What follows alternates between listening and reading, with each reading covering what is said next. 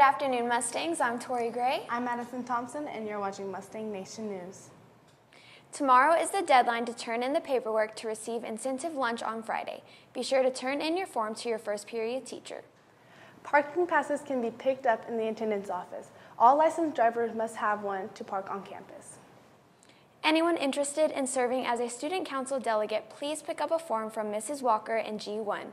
Forms are due back by the first meeting Thursday, August 23rd at 6:30. Yearbooks can be ordered now at the lowest price of the year. See Ms. Yarbrough in T3 or go online to order. Seniors, now is the time to reserve grad ad space in the yearbook. Spots are limited, so get yours now by bringing payment to Mrs. Yarbrough in T3 or ordering online at yearbooksforever.com. Photos can be turned in at a later date. The Lady Mustangs volleyball team plays in Midland against Midland Christian tomorrow. JV2 plays at 4, JV plays at 5, and varsity plays at 6. Be sure to wish these girls good luck.